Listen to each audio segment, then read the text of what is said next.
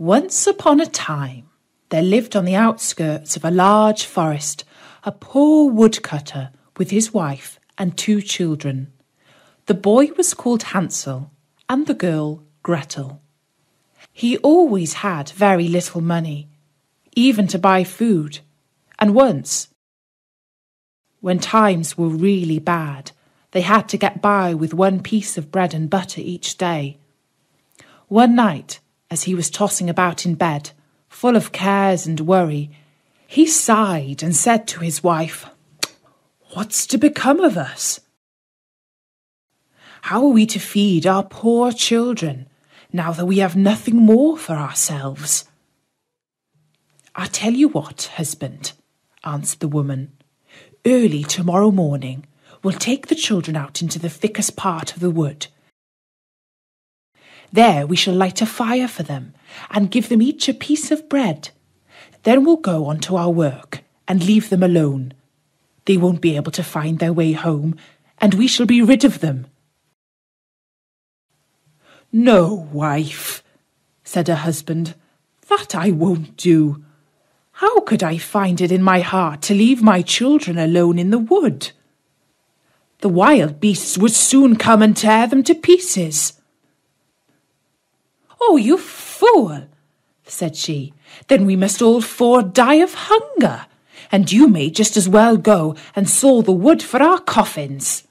And they argued and argued until he agreed that they must get rid of Hansel and Gretel. "But I can't help feeling sorry for the poor children," added the husband. The children, too, had not been able to sleep for hunger, and had heard what their stepmother had said to her father. Gretel wept bitterly and spoke to Hansel. "Now it's all over for us." No, Gretel," said Hansel. "Don't worry. I'll find a way to escape. No fear." And when the parents had fallen asleep, he got up, slipped on his little coat, opened the back door, and crept out. The moon was shining clearly, and the white pebbles which lay in front of the house glittered like bits of silver. Hansel bent down and filled his pocket with as many of them as he could cram in. Then he went back and said to Gretel, "It's all right, my dear little sister, and go to sleep.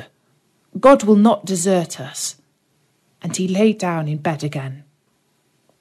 At daybreak, even before the sun was up, the woman came and woke the 2 children. "Get up, you sleepyheads. We're all going to the forest to fetch wood." She gave them each a bit of bread and said, "There's something for your lunch, but don't you eat it up before lunchtime, because it's all you'll get." Gretel took the bread under her apron, as Hansel had the stones in his pocket. Then they all set out together on the way to the forest. After they had walked for a little, Hansel stood still and looked back at the house. And all the while he kept on holding back again and again. His father observed him and said, "Hansel, what are you gazing at there? And why do you always remain behind? Take care and don't lose your way." "Oh, father," said Hansel, "I'm looking back at my white kitten, which is sitting on the roof, waving me bye-bye." The woman exclaimed, "What a donkey you are! That isn't your kitten. That's the morning sun shining on the chimney." But Hansel had not looked back at his kitten, but each time he stopped, he had dropped one of the white pebbles out of his pocket to mark the way back home. When they had reached the middle of the forest, the father said, "Now, children, go and fetch a lot of wood, and I'll light a fire that you may not feel cold." Hansel and Gretel heaped up brushwood till they had made a pile, nearly the size of a small hill. The brushwood was set fire to, and when the flames leaped high, the woman said, "Now lie down at the fire, children, and rest yourselves. We are going into the forest to cut down wood. When we've finished, we'll come back and fetch you." When they awoke at last, it was pitch dark. Gretel began to cry and said, "How are we ever going to get out of the wood?"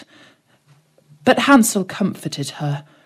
"Wait a bit," he said, "till the moon is up, and then we'll find our way sure enough."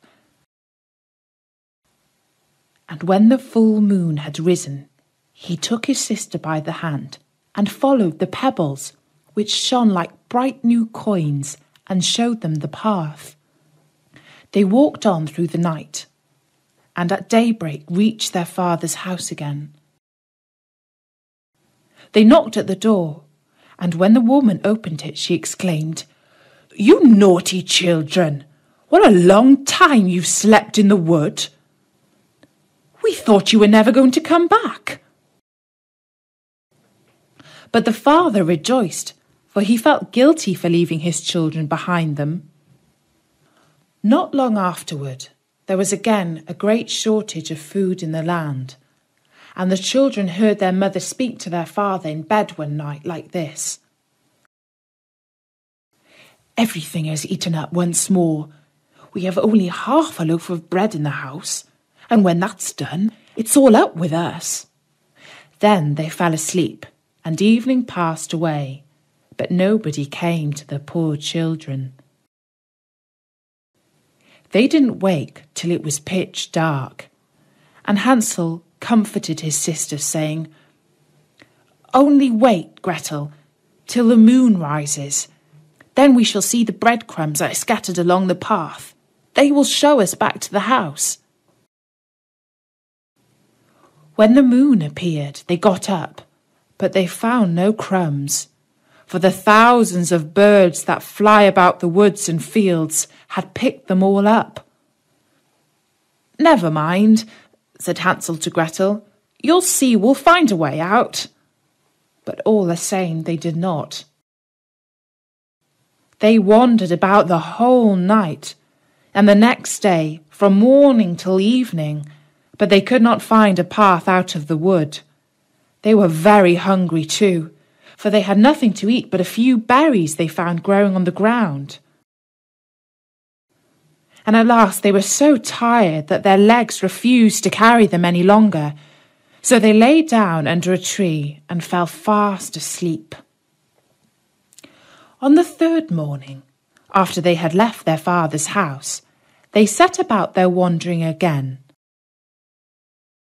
but only got deeper and deeper into the wood, and now they felt that if help did not come to them soon, they must perish. At midday, they saw a beautiful little snow-white bird sitting on a branch, which sang so sweetly that they stopped still and listened to it. And when its song was finished, it flapped its wings and flew on in front of them. They followed it and came to a little house, on the roof of which it perched. And when they came quite near, they saw that the cottage was made of bread and roofed with cakes, while the window was made of transparent sugar. "Now we'll tuck in," said Hansel, "and stuff our faces with the food. I'll eat a bit of the roof, and you, Gretel, can eat some of the window, which you'll find a tasty little snack."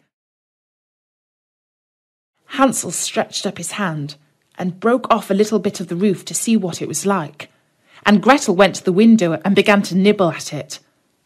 At that moment, a shrill voice came out from the room inside. "Nibble, nibble, little mouse." The children answered, "'Tis heaven's own child, the tempest wild," and went on eating, for they were ever so hungry. He was thoroughly enjoying eating the roof, and tore down a big bit of it, while Gretel pushed out a whole round window pane and sat down the better to enjoy it. When 4 weeks had passed, and Hansel still remained thin, she lost patience and decided to wait no longer. "Hi, Gretel," she called to the girl.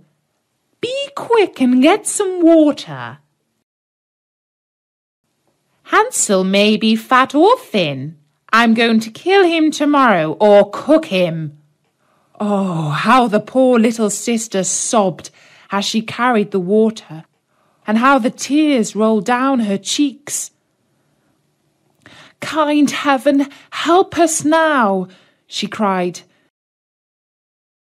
"If only the wild beasts in the wood had eaten us, then at least we should have died together." "Just hold your peace," said the old hag. "It won't help you."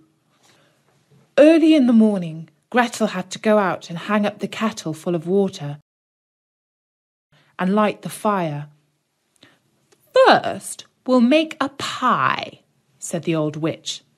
"I've heated the oven already and rolled the pastry." She pushed Gretel out to the oven, from which fiery flames were already jumping. "Creep in," said the witch, "and see if it's properly heated, so that we can shove in the pie." For when she had got Gretel in, she meant to close the oven and let the girl roast, that she might eat her up too. When they had wandered about for some hours, they came to a big lake. They see no bridge of any sort or kind. "Yes, and there's no ferry boat either," answered Gretel. "No," answered Gretel.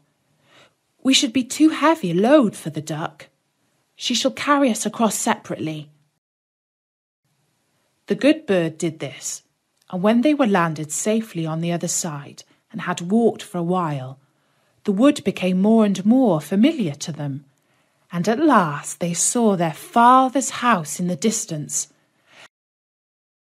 Then they set off to run, and bounding into the room jumped up to hug their father.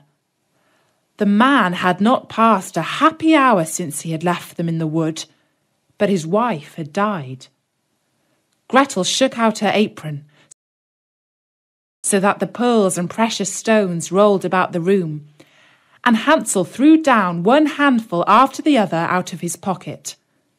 And so all their troubles were ended, and they lived happily ever after. Thank you for watching this video.